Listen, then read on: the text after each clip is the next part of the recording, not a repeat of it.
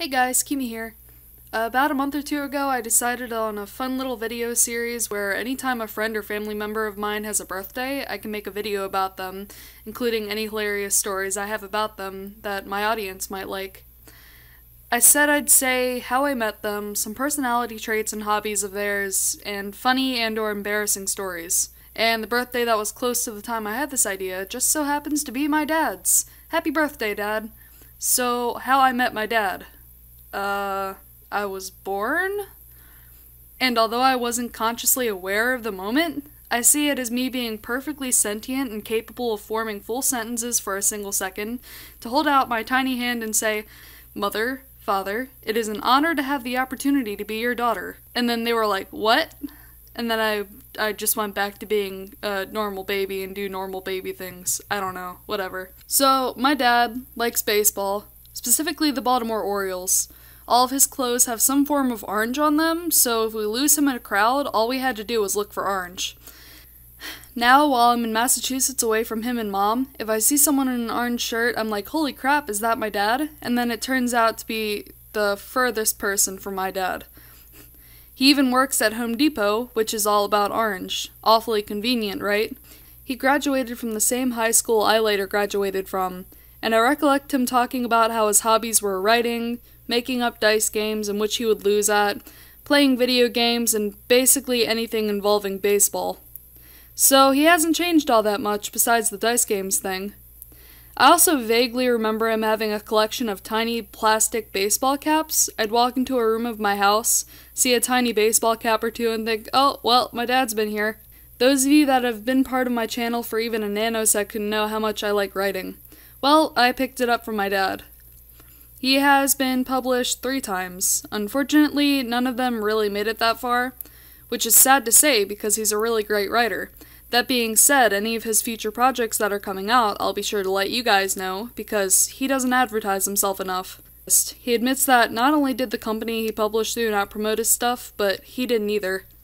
He helped me a lot with editing and advice with my projects, and, well, he was my role model with that. I think those books of his got published when I was about 10, and I thought that was really cool and wanted to give writing a try as well.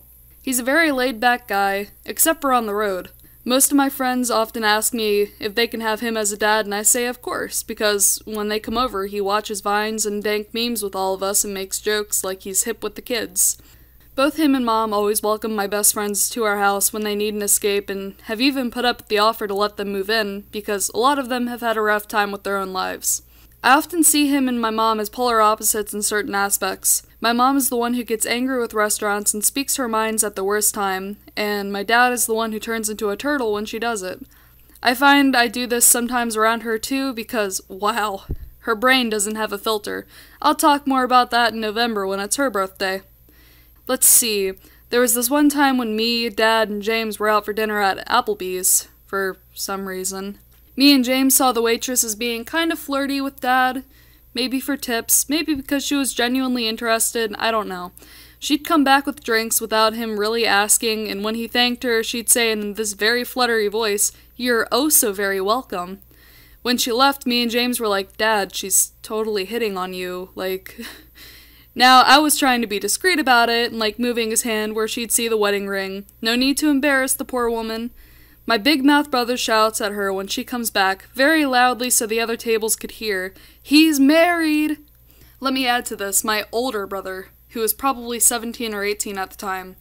He has the mind of a toddler. The woman laughed nervously and walked away to let Dad pay the bill. To this day, Dad says she wasn't flirting, me and James still say otherwise, and Mom agrees after hearing the story. Another thing about my dad is that he's a huge trivia geek. For a while, he'd go around to bars, not to drink, but to play trivia. For a while, he went to this one bar down the street from where we lived at the time. Me and James usually accompanied him. Of course, I wasn't allowed to sit at the bar, being like 14 at the time, so we all would choose the same table right by the door. It was a small bar, and there wasn't much patronage, but a lot of trivia geeks. When 2 trivia teams got tied or something, I forgot how it goes, there would be a shots contest. 95% of the time, my dad would decline on the contest and just let the other team have the points. The other 5% of the time is when me, James, and the rest of the bar would peer pressure him into taking the shot.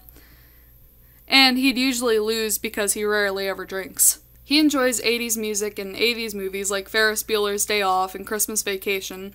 It's a holiday tradition for us to watch Christmas Vacation and Muppets Christmas Carol, neither of which my mom likes, but she sits through them anyway. This past year, actually, me and Dad found out she didn't like Christmas Vacation. To my dad, it could have been a scene straight out of top 10 anime portrayals. Well, both him and Mom have always been really supportive of me and everything I do. I don't think I could have possibly had better parents. Honestly, I think they're the best parents in the world, but I guess I'm biased.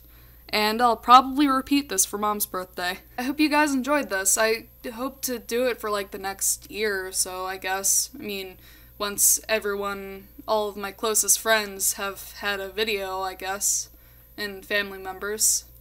So yeah, I will see you guys in the next video. Bye!